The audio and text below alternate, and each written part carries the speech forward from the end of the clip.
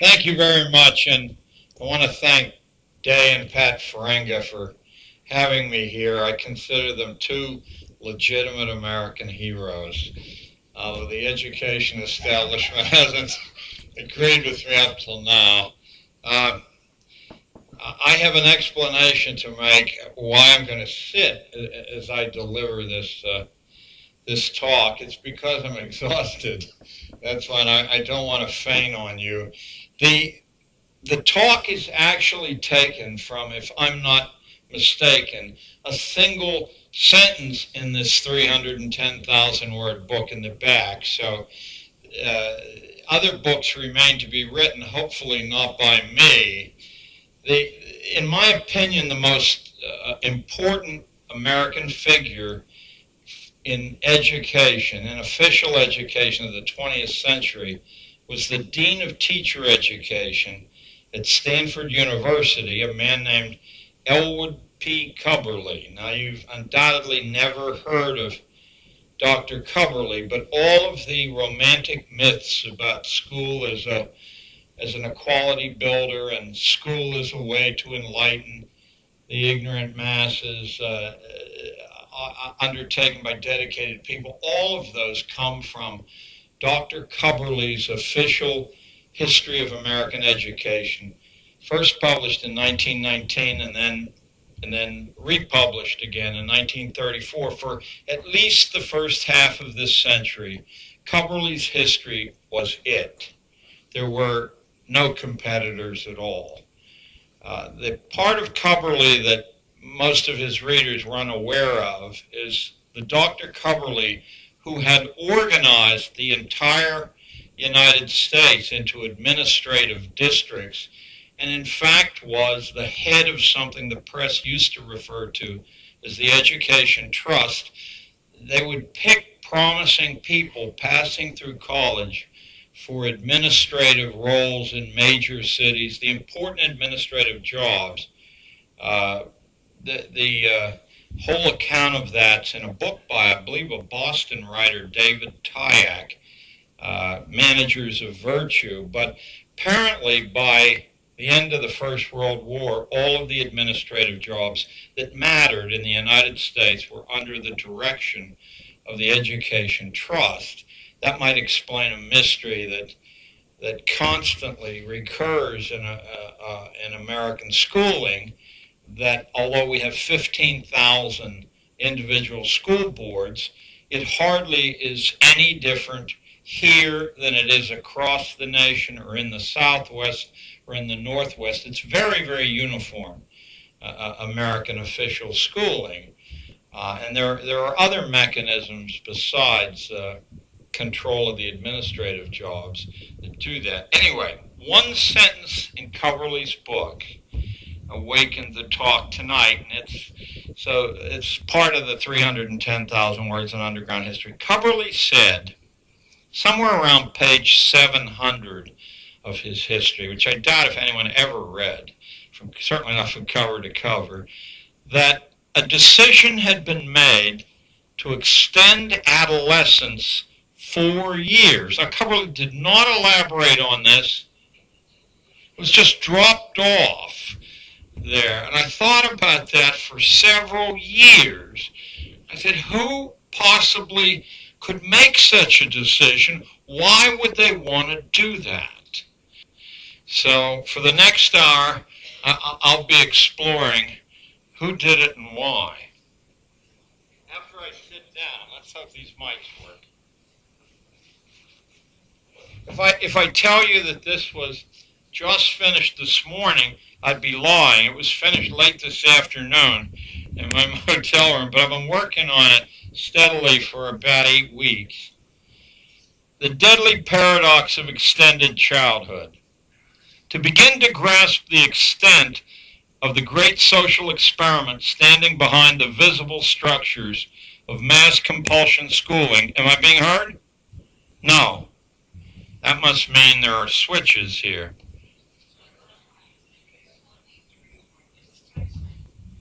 How about this? Okay.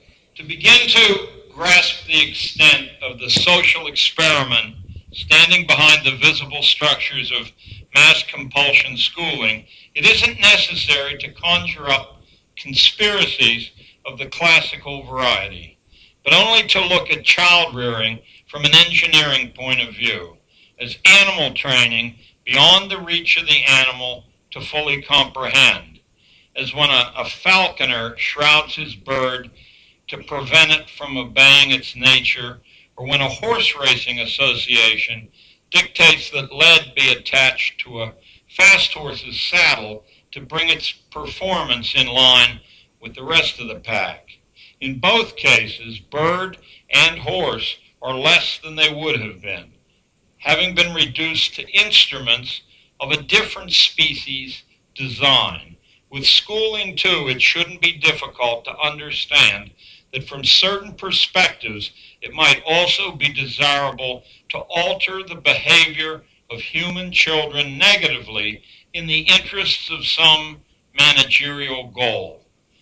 Whether a thing is good or bad depends on one's value system. We all understand that.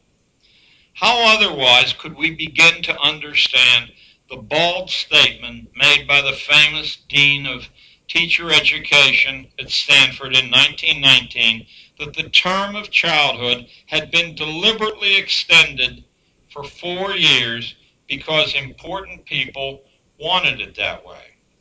What could the dean, that's Elwood Coverley, have meant? He didn't bother to elaborate. You seldom get to hear the problem of modern schooling framed as a conflict between the purposes of social managers and the purposes of individuals, families, and communities, because the 23 global corporations which control most of the flow of ideas and news and information worldwide seldom find it convenient to encourage such speculation, nor do academics in general, because it's a very bad way to get tenure. But nonetheless, this is the thesis that I'll be pursuing tonight, that enormous numbers of American children have been dumbed down and made morally incomplete in the interests of a complex theory of social management, one which emerged full-blown among corporate players somewhat over a century ago. School is the principal forge for handicapping mutilations. I'm using that term as you'd use it with a horse race. You handicap it by hanging lead weights on it. School is the central mechanism of its effectiveness. The central mechanism of its effectiveness lies in its ability to extend childhood far beyond natural bounds. Extending childhood was not originally the American way, just the reverse. Back in 1839, Alexis de Tocqueville, author of Democracy in America, and if you haven't read it, read it. It will be in every library in Boston and every library in the United States. Tocqueville tried to put his finger on a fantastic difference he had discerned between American young people and the European variety. In America, he said, I'm quoting now, there is strictly speaking no adolescence. At the close of boyhood, the man appears, and by inference at the close of girlhood, the woman. That early responsibility, according to Tocqueville, imparted such a great vigor to our society that other nations could not compete, and he predicted it would be progressive and the gulf would enlarge between American power and the power of other nations, which of course it has. Where Europe inhibited the range of the young and rendered them incomplete by imposing an intricate class consciousness, age consciousness, gender consciousness, whatever, America was jettisoning such handicaps to productivity, and it roared into global prominence as a result of the advantage this conferred. Tocqueville's analysis at the beginning of the 21st century has the quaint ring of something like Alice in Wonderland, doesn't it? Could some of you see him up there? American young people are unrecognizable from Tocqueville's description. Childhood here has been artificially extended well into the 20s and beyond. That picture behind me, I assumed was a 13-year-old boy, but because I taught 8th grades for 30 years, but someone in the hall tonight said, no, I think it's 17, but whether that's a 13-year-old boy, a 14, a 15, a 16, or a 17, no one in the audience, nor myself, finds that anything out of the norm. American teenage boys, or if they're well-behaved, are goofy, daffy, they put funny things in their ears, and we all assume that this is natural, a natural stage in child development. Indeed, I heard an older woman about my age the other day say about the two major party candidates for election in this year's presidential race, I'm quoting her now, why they're both so childish. That's the main impression she got from the so-called debates. In truth, it was my impression as well, although I would have cloaked my own discomfort by using the word boyish. That chance conversation in the supermarket, overheard, provoked in me a temporary sensitivity to outbreaks of childishness in the world around me. And it wasn't long before others presented themselves. In USA Today, I saw a story that the Little League Baseball organization had cooked up a series of workshops where parents would be taught how to behave at baseball games. A necessity, the article said, because the prevailing standard of parental behavior was so childish it had become dangerous. That very same evening I read that, my wife and I went to see a delightful feature movie in cartoon form called Chicken Run. It was the 9th major film in the past 3 years presented as a cartoon for adults.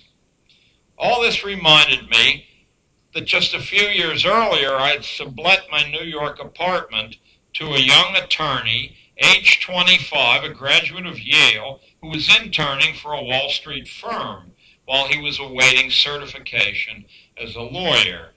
I was on my way to Spain the next day, so I deposited his check, wished him well, and was off. And on my return from Spain to the United States, I discovered that he had stopped payment on that check.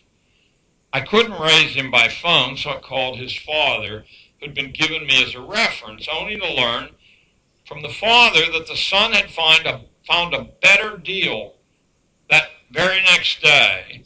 And apparently both father and son deemed this an adequate explanation for breaching a contract. Fortunately, I knew that the young man still needed to appear before his review panel before his law license could be final. So I told the father I would show up at that hearing with a formal complaint unless the money was forthcoming tout de suite. And when Dad realized I had his boy over a barrel, he screamed into the phone at me. He was outraged. He said I should be ashamed of myself. His son was only 25, and hadn't I ever changed my mind when I was 25. So I could go on, but that's enough, I think. Could organized schooling have anything to do with these developments in childishness? And if so, why and how?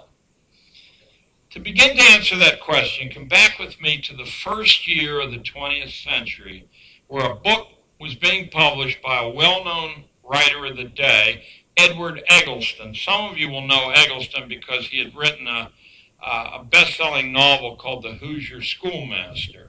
But in this book of 1901, Eggleston had set himself the task of explaining America's unusual superiority to Europe, even though most of us derived from Europe. According to Eggleston, this hadn't happened all at once. In fact, the first generations here, he said, were much like those back in Europe, crippled by habits of dependency and hierarchy, by excessive management. But gradually, the hand of custom relaxed here, and the young began to come to consciousness in a world where anything was possible. Freed from the social systems of Europe, America's young eagerly seized opportunities to learn everything and to dare everything.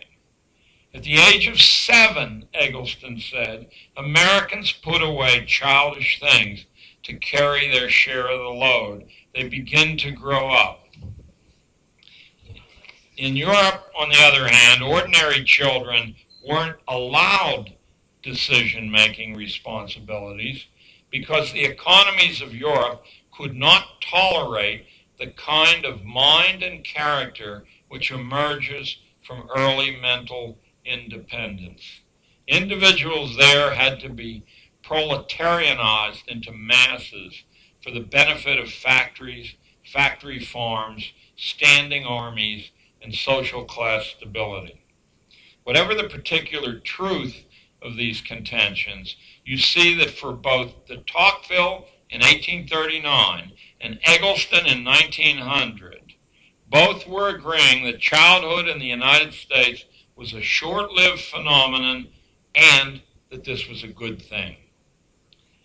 A century later, it's still possible to find data to make us suspect that the earlier way has much still to recommend it on a personal basis at least. Studies of very successful adults almost uniformly show that to a striking degree, such people grow up quickly, taking important responsibility at an early age. And history provides evidence that at one time, not so long ago, it was in fact the social norm in the United States. In 1859, for instance, Abe Lincoln told the Wisconsin Agricultural Association that the overwhelming majority of Americans, poor as well as rich, had independent livelihoods. They didn't work for anybody. That's the real American dream.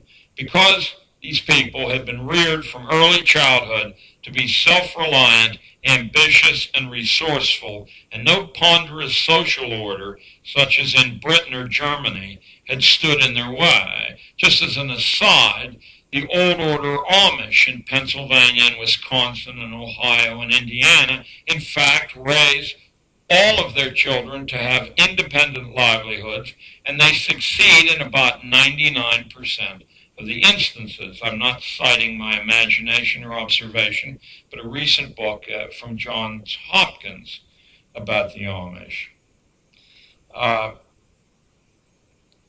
This principle of early self-reliance and adventure leading to future entrepreneurial triumph is still present with us, but it's no longer celebrated in schools.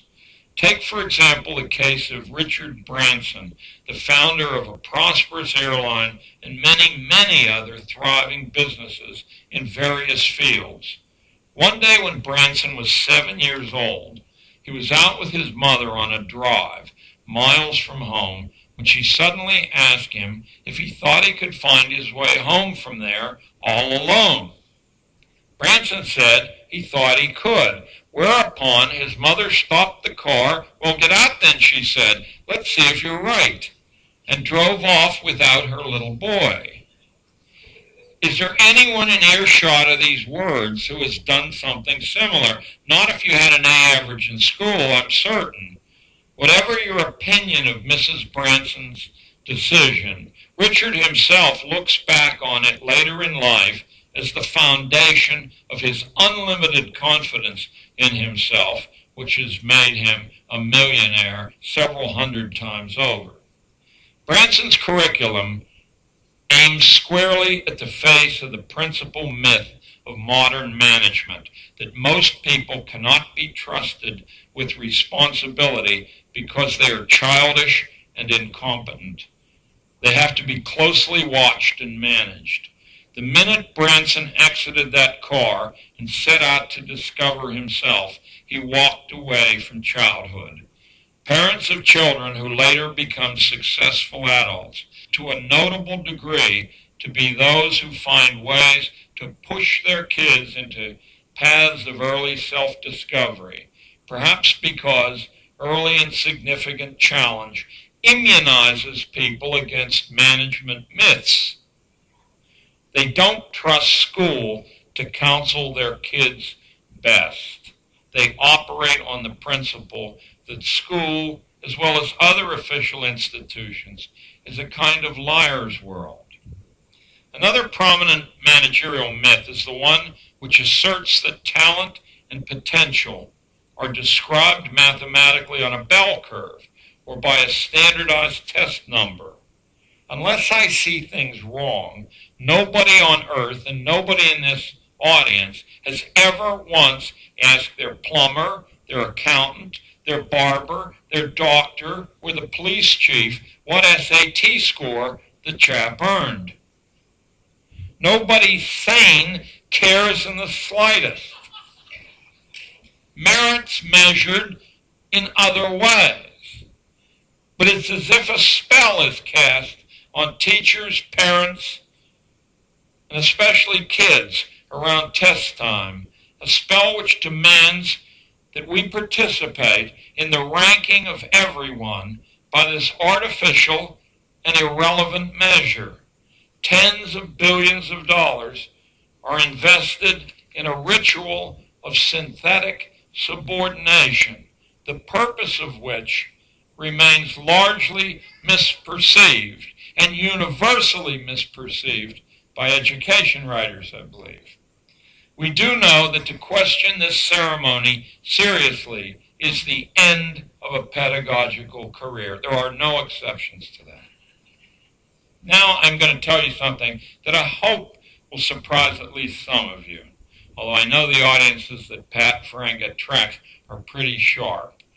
Bill Bradley became a Democratic Party intellectual, a Princeton graduate, and a senator with an SAT score of 4.80 on the verbal. My daughter, who graduated from MIT down the road, tells me that's a moron school. George W. Bush became a Yale graduate, a governor of Texas, an oil company executive, and a baseball franchise owner with 550. My daughter says it's not much better.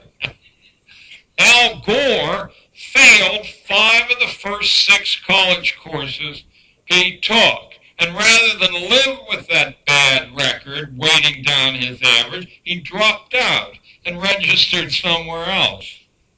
Now, this is not rhetorical. I'm really asking you, human being to human being. If you can be a senator, a governor, or the President of the United States with a mediocre SAT, why can't you be anything else as well without scholastic tests as a benchmark? Indeed, I think you can even be a world-famous scientist, as I'll demonstrate in just a minute. But only if somebody helps you see how irrelevant the myths of management really are, those myths which are the main lessons learned in public schools. When we talk about extending childhood, when we look beyond the real delight that parents take in the innocent bemusement and dependency of their offspring, it becomes clear that the interest served most directly by a delay of personal sovereignty is something I'm going to call the managerial outlook. The managerial outlook cannot coexist with independence. In school matters, it argues that neither children nor parents can be trusted. In fact, if you had ever seen schools from the inside, as I unfortunately have, you would see that the school neither trusts parents and children. It doesn't trust teachers, assistant principals, or superintendents either. They just pretend they're trusted, but they're on short leashes. It argues that the only rational way to organize growing up is through professional goal setting and professional interventions. The more, the better. If you give your schools more money, the money buys more interventions into the child's growing up time. Professionalism, says this point of view, will always produce better results than common sense, than insight, than intuition, than local tradition, than wisdom, or than grace. Expert management is not served by allowing children to grow up or even to grow up whole. It justifies its tutelage by the academic disciplines of Darwinian biology, anthropology, psychology, sociology, and many more, all of which convey the contention one way or another that growing up is impossible for most of us, or even a semantic absurdity. These disciplines cannot provide any ideal of maturity, as if the concept itself is meaningless. What they aim toward is system efficiency. That's the best human life can offer, is the implication. We will remain children forever, always in need of supervision and regulation, always to be kept under surveillance, barcoded, so to speak. The most significant scientific project of the past 50 years, and arguably of all time, would have been impossible if the management theory which drives our schools is really valid. I'm referring to the Human Genome Project, whose leaders, Francis S. Collins and Craig Venter, graced the cover of Time magazine recently.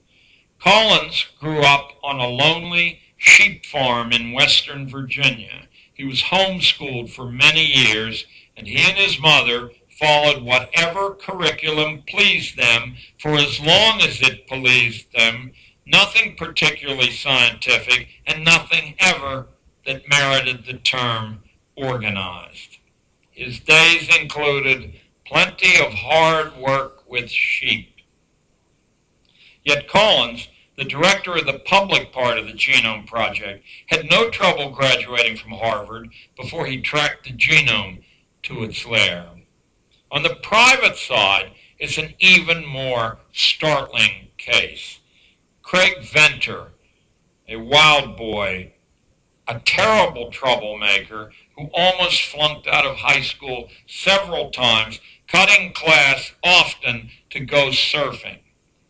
After the senior prom, when the other kids went off to college, the head of the private Human Genome Project went into the Army as a buck private and was shipped off to Vietnam.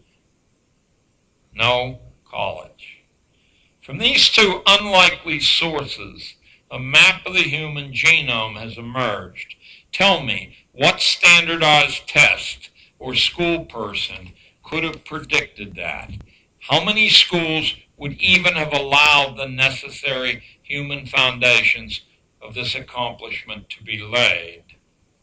A great many of us, I think, never got an opportunity to be all that we were capable of because we were caught in a trap of extended dependency, a trap most thoroughly imposed by modern schooling. How did it happen that a condition that Alexis de Tocqueville said didn't even exist in America became the gigantically profitable industry of enforced childishness that it is today, the enterprise that we call secondary school? It would take a week to treat that question as it deserves, but symbolically we could do worse than compress an answer into the single man G. Stanley Hall, the principal intellectual villain who reinvented adolescence academically in a massive 2-volume pseudo-scholarly tome published in 1904 under the rubric Adolescence. Hall was a minister's son, but the ministry was dying, and all the minister's sons from prominent families had to bail out because church attendance had shrunken drastically. And what did they bail out into? Let me tell you, almost universally, into the new utopian world of forced schooling. It is the creation of the dwindling American ministry, of the official religions. He had been John Dewey's own teacher at Johns Hopkins before he struck it rich by bending psychology to the service of American industry and American government. government. I hope you're all aware that the principal customer for psychological services isn't you and me, it's the government. His background shows how intellectual viruses leap across continents. Stanley Hall had been the first assistant to the famous German physiological psychologist Wilhelm Wundt at the University of Leipzig during the Great Revolution that established Germany as the intellectual center of planet Earth. I don't see too well, but I see most of you are too young to remember this wonderful period in human history, beginning about 1820 and not terminating really till the beginning of the Second World War, where if you wanted to claim that you were educated, or if you wanted to claim the prestige posts, you better have spoken Germany and have spent a year or two in there. The PhD degree was a German invention. It didn't exist anywhere else. The German managerial imperative was grounded in a very low regard for human possibility. And so mass forced schooling first became the rage and a great success in that Teutonic nation.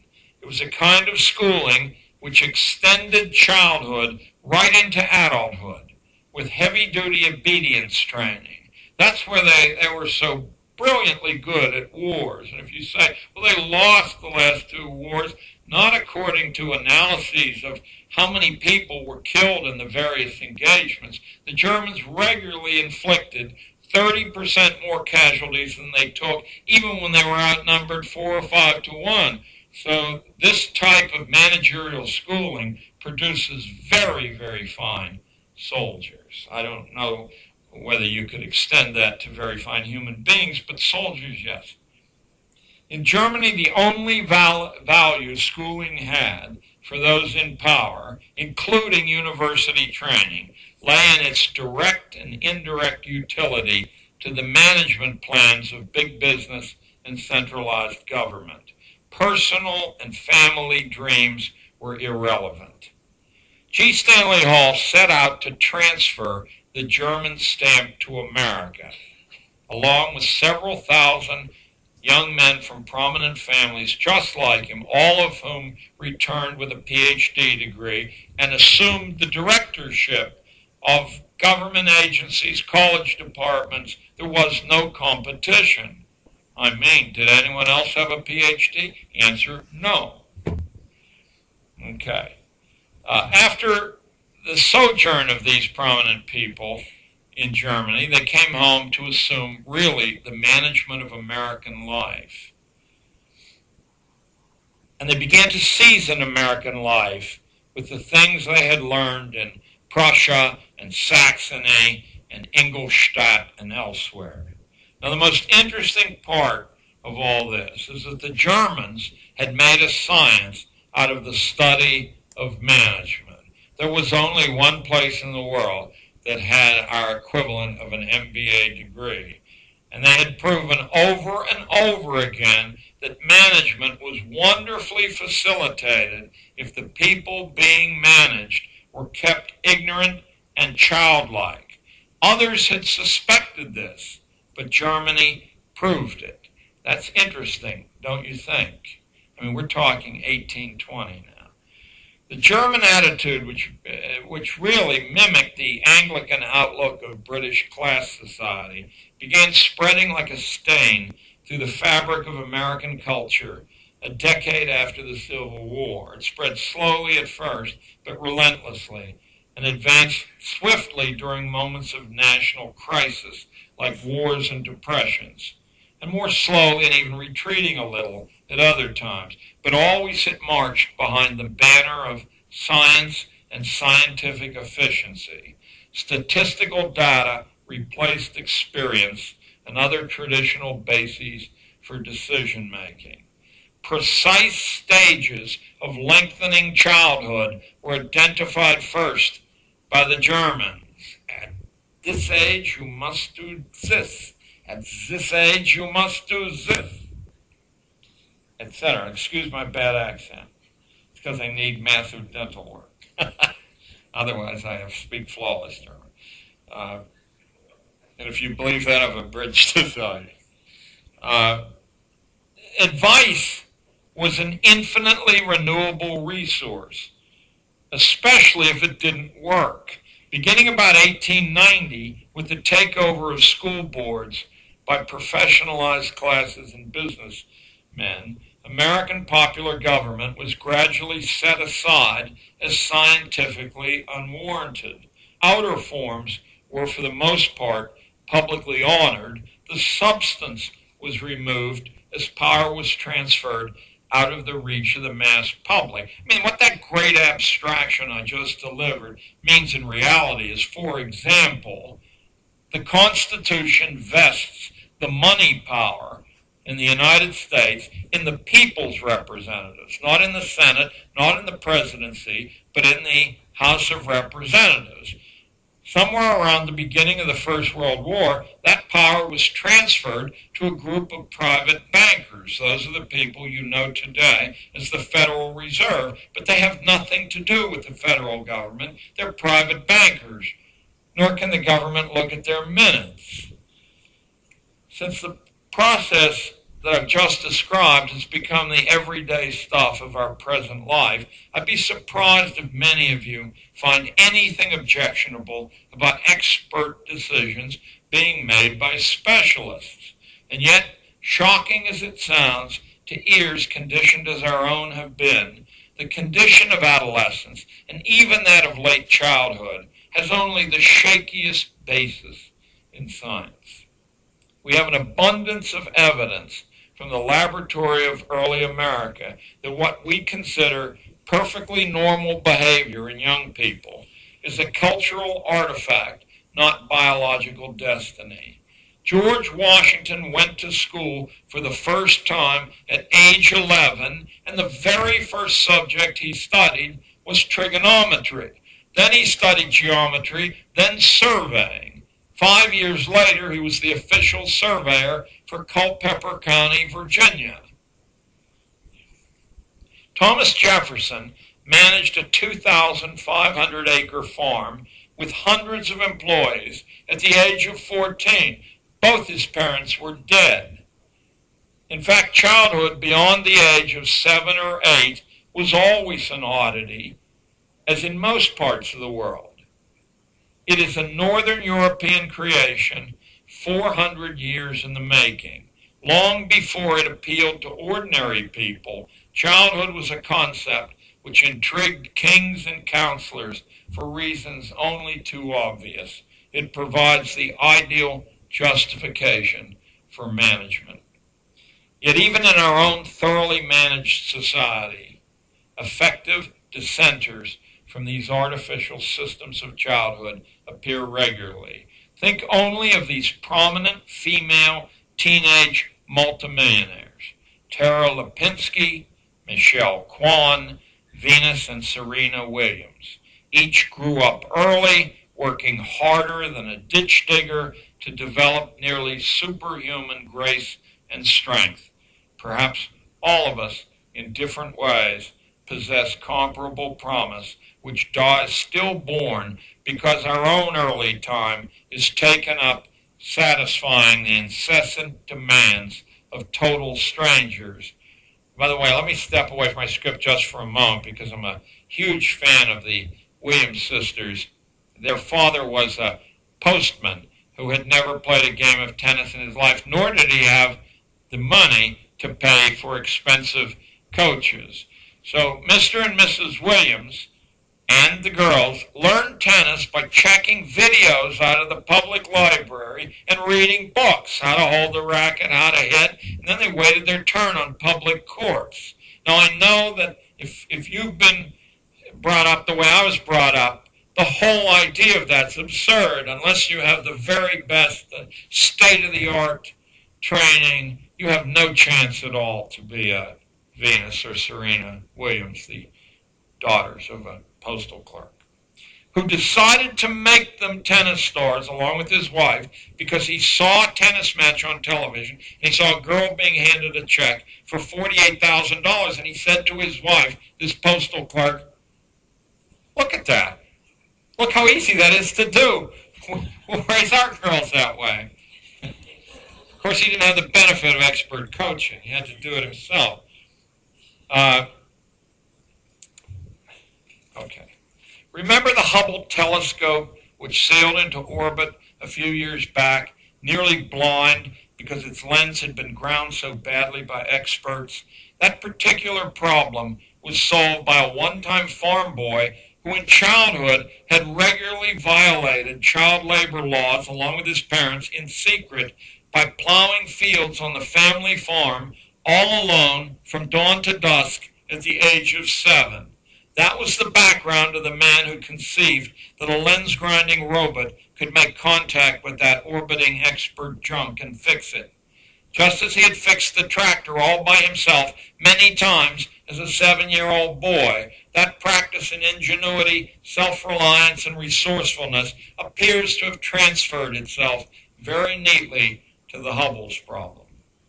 A great deal more of our history than we are allowed to realize was made by real people whom we today call children. The first admiral in American history, Admiral Farragut, had command of a captured British ship at the age of 12 off the coast of Peru. Farragut was ordered to sail it to Boston with the enemy crew below, down in the hold, and he did it, age 12. What would Admiral Farragut think of this lunatic? Thomas Edison, a poor boy, described by his school as profoundly weak of mind, was running a newspaper business 1,000 miles from home all alone when he was 12 and making very, very good money at it. The name of the paper was the Grand Trunk Herald. Ariel Durant, the co-author of a multi-volume history of the world, which many of us own thanks to the Book of the Month Club, was a fully married woman at the age of 13, married to her lifelong husband, Will Durant, who was 26 at the time. Was Will Durant a pervert and Ariel Durant a victim, or is something forbidden to the modern imagination speaking to us through the Durants and their long, successful, productive marriage? The project of extending childhood was concocted thousands of years ago by male philosophers and reinvented by male philosophers in every age of history, only to be ignored. Surely the mothers of the world, who ended up saddled with its destructive responsibility, never asked for it. Only in modern times did the idea come to be supported by powerful interests which came to see value in childishness for social and economic projects. From Plato onwards, a few thinkers have always recognized that to bring about a closely managed society, ways have to be found to keep the general population uninformed. It's uncanny how steadily that theme echoes through history. It's just that nobody quite knew how to do it, or had really had the command over the society to pull it off.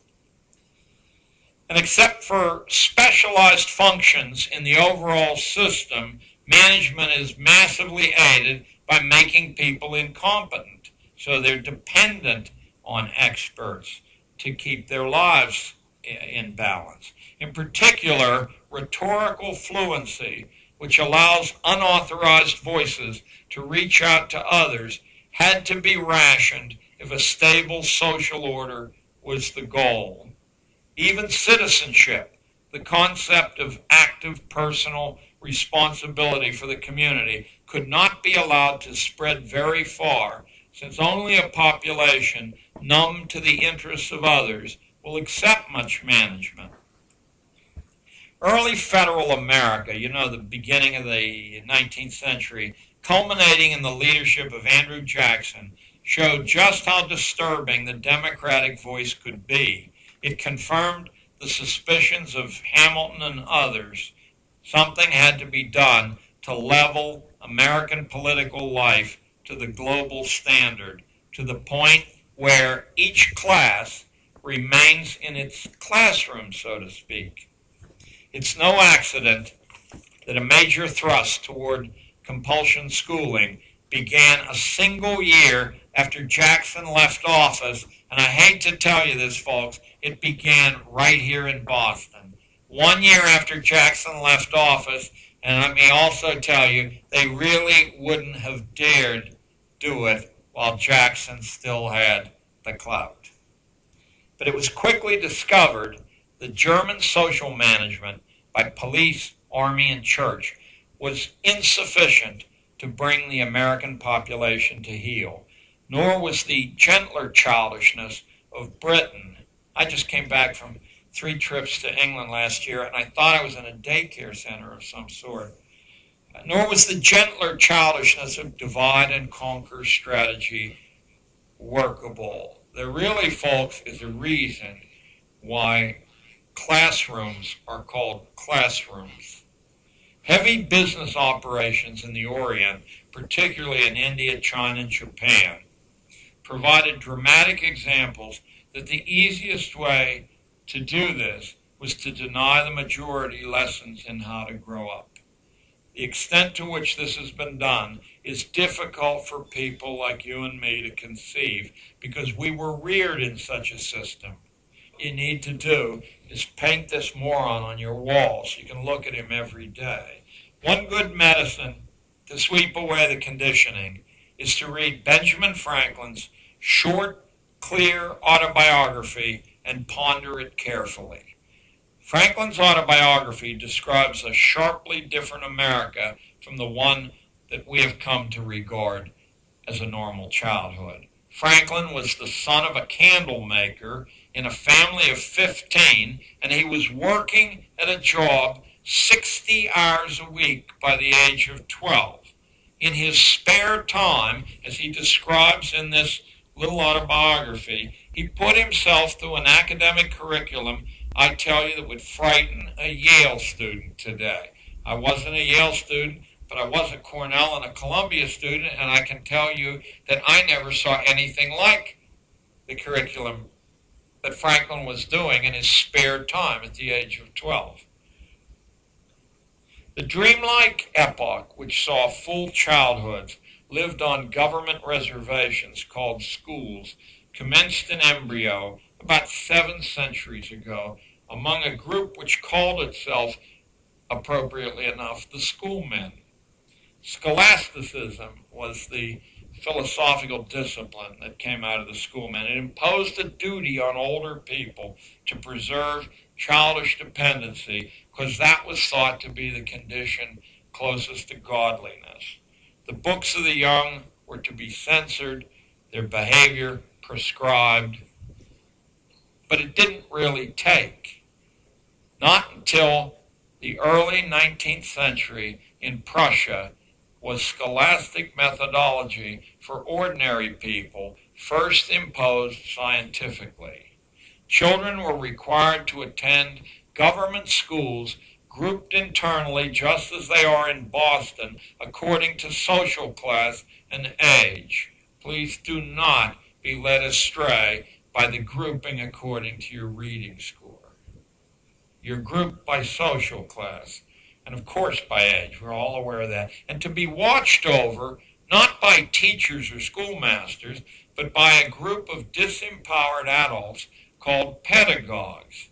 Pedagogue, which is a term still with us, is a term from ancient Rome. It describes a specialized slave class who made sure the children attended school and memorized whatever they were ordered to memorize by the master. A pedagogical slave doesn't teach at all, but drills children, then tests them for obedience measured by a memory trace. Does that sound strangely familiar? Tests measure obedience very well, competence much less so, and aptitude not at all. Or else, why is the failure Al Gore running against their moron, if my daughter's characterization is correct, George Bush? Because their aptitude wasn't measured by their tested prowess. From German pedagogy writ large, we get the notion of separate costumes for children as a way of labeling people as a less than whole class of humanity. These notions crossed into Unitarian Boston 4 decades before the Civil War and found important secondary homes in Quaker Philadelphia and secular Washington, D.C. And from those 3 bases, scholastic medicine, and I don't mean scholastic in the way you and I mean it, but in the medieval idea of keeping children childish, scholastic medicine spread rapidly outward from Boston, Philadelphia, and Washington. It first devoured the middle-class mind, then it made steady inroads on the working classes. But right to the end of World War I, working-class kids dressed like adults and for the most part thought like adults too, until child labor legislation and a systematic foreclosure of alternative ways to grow up eventually brought the last resistors into line. This notable change in the condition of the young was not the result of popular demand, nor was it the result of influence by prominent socialists like John Dewey, who had no influence at all to speak of. It was the major undertaking of industrial titans like Andrew Carnegie, J.P. Morgan, Vincent Astor, John D. Rockefeller, Henry Ford, and the like. The private tax-exempt foundations of these men continue their work to this day. And if you haven't heard this anywhere else, there have been 2 major congressional investigations in the last century of the effect of private foundations on schooling. The Walsh Commission in 1915 and the Reese Committee in 1953, and both came to virtually the identical conclusion that official schooling in the United States is the construction of private corporate foundations. But why? Why did an economic leadership supposedly committed to Adam Smith's capitalist principles veer in this radical direction? An important part of the answer is that while these men operated inside the American tradition, they consciously did not live as part of it. Instead, they yearned for a planetary form of governance, which resembled the British Empire and the Anglican corporate theology of that empire more than it did any other political logic. You know, everything in its place and a place for everything. By the last quarter of the 19th century, the promise of unlimited energy and mass production machinery working in tandem began to produce wealth beyond imagining.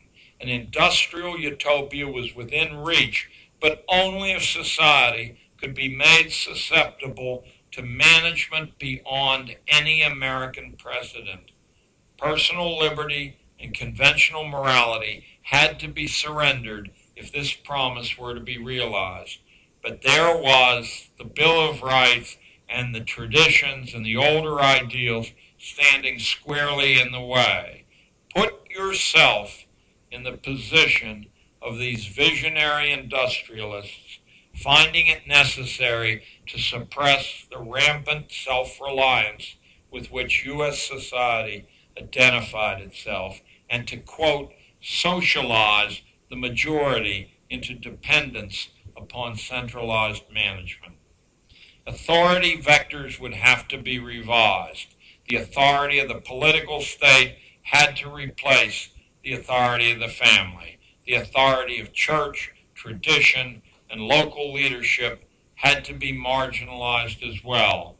The obvious place to start was with children. Adults were too set in their habits, so following German models, the quick arrival of our kids at adulthood had to be ended and replaced with that.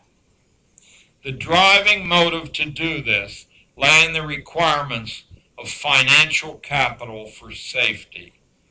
Who would risk, and if you hear a trace of sarcasm in my voice, you've put it there. I'm saying this quite literally and directly to, who would risk the phenomenal investments in machinery that have to constantly be made in a mass production economy if the markets couldn't be guaranteed? Competition, one bogey of the older American economy, could be muted easily by trust formation, by government regulation, by government subsidies, which stack the market deck. But how could the bulk of the people be convinced to give up their individual yearning for independent livelihoods? How could they be convinced not to produce any longer? The great fear of modern American leadership between 1880 and 1920 lay in the area of overproduction.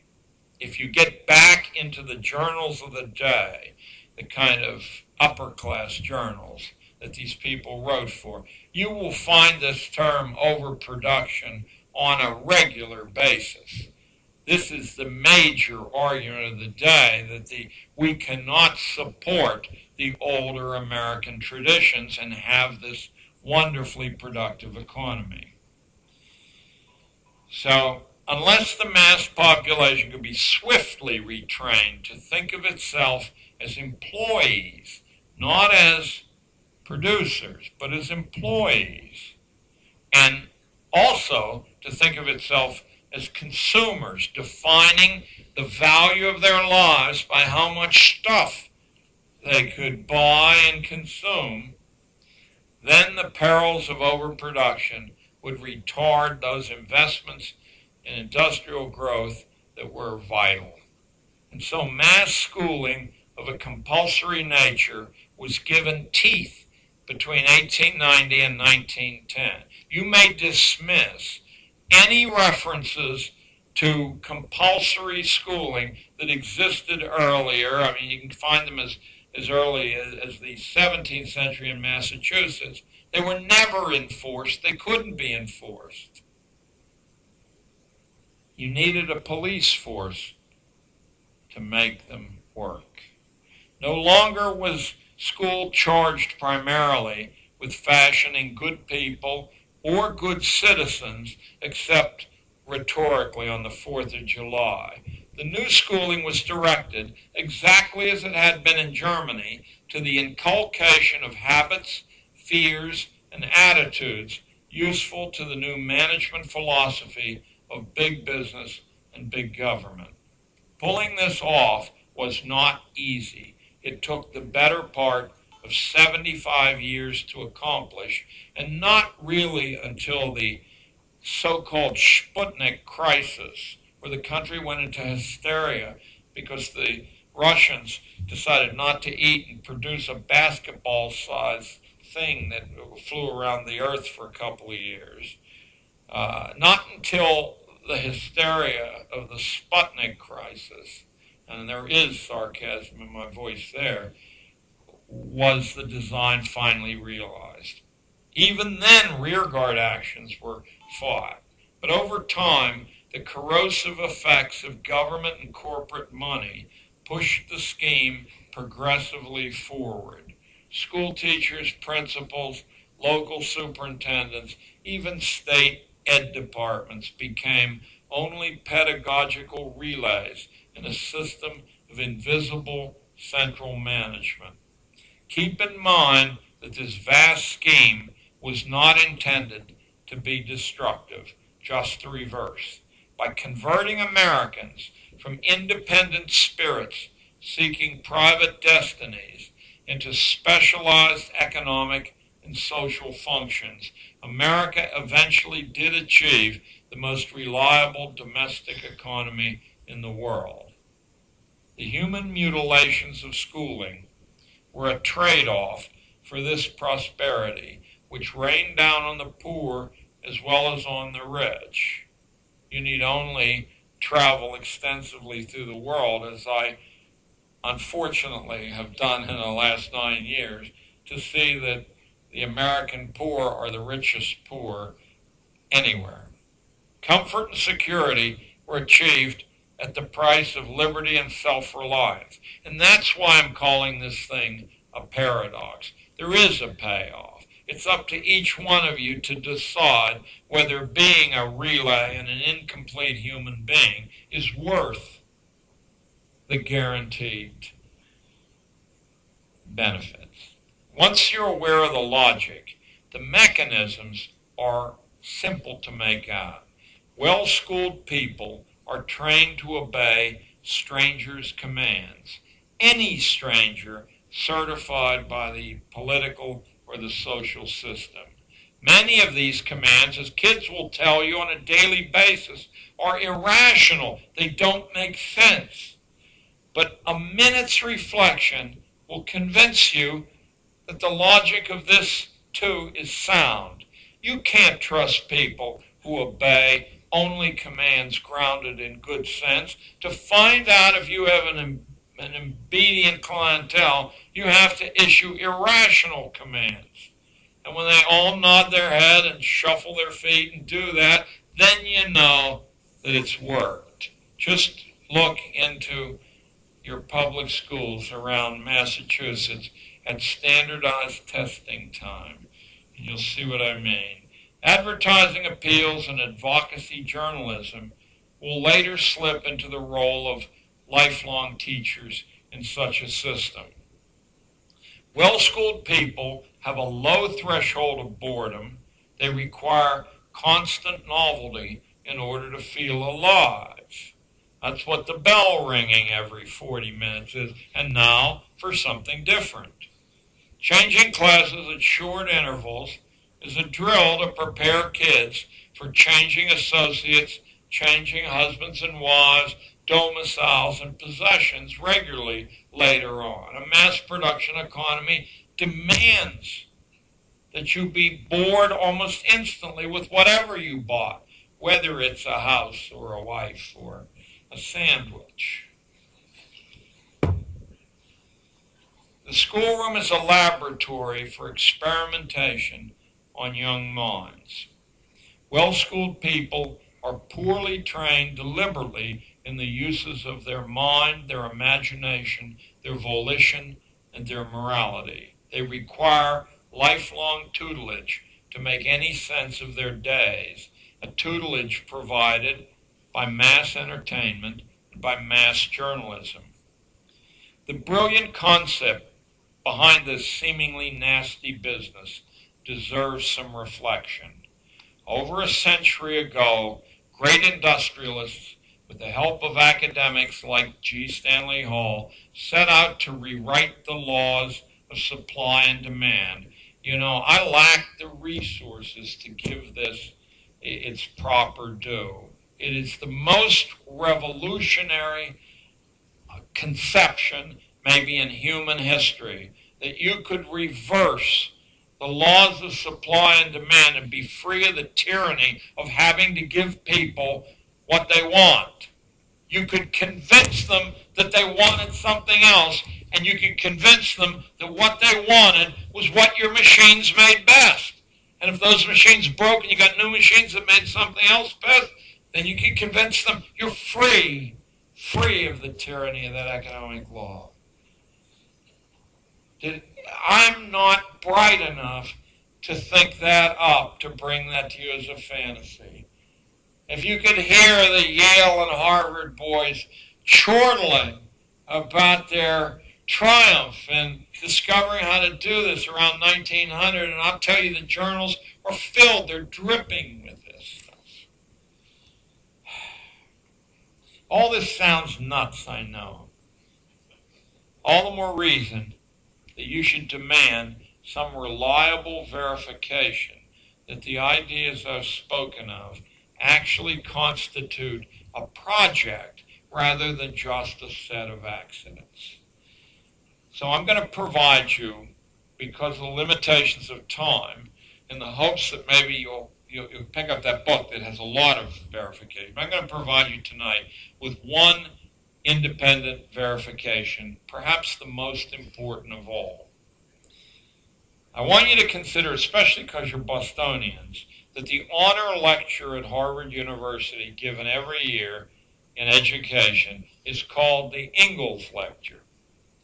Now, I would be astonished if even one person sitting here in this room knows anything at all about Alexander Ingalls, for whom the lecture is named, but I'm willing to admit my error. Is there anybody here who absolutely knows anything about Alexander Ingalls? Well, too bad. That's too bad. I didn't either. I thought I knew a little bit about everything in the school world. But I didn't know anything about Alexander Ingalls. I'd never heard of him until I was reading a horrifying book by the most famous Harvard president of all, James Bryant Conant. He was president of Harvard for 30 years. He is the architect for the comprehensive high schools, you know, where you stuff 4,000 or 5,000 kids in. And in a book called The Child, the Parent, and the State, 1949, as I was forcing myself to read Conant, I came across this laudatory reference to Alexander Ingalls as the single individual who most clearly understood what the agenda of schooling really was. I said no more. It's like code between some secret society and like Cubberleys that we extended childhood 4 years. So I began a hunt for Alexander Ingalls, and I was utterly unsuccessful until a former student of mine, I mean, his books don't exist in any library in the country. How about that? And the honor lecture at Harvard's named after him. But one of my former students, a fellow who's going to be the next speaker on this stage, now he'll deny this because of the criminal aspects, but he had the book stolen out of the rare book room at NYU Laboratory. And to his credit, we returned it eventually. I wanted to keep it. So on the strength of that, I looked Ingalls up. Now you know how I looked it up. And managed to obtain a book called Principles of Secondary Education that he had written in 1917.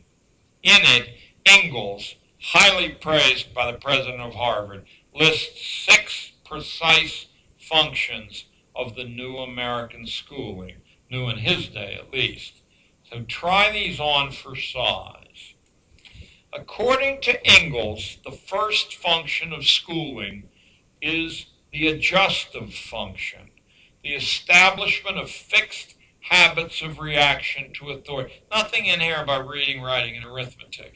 The establishment of fixed habits of reaction to authority, in which I learned that stupid orders test this much better than sensible orders. People who follow sensible orders are just sensible.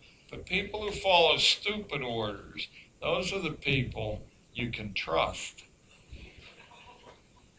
This prepares the young to accept whatever managers dictate when they are grown.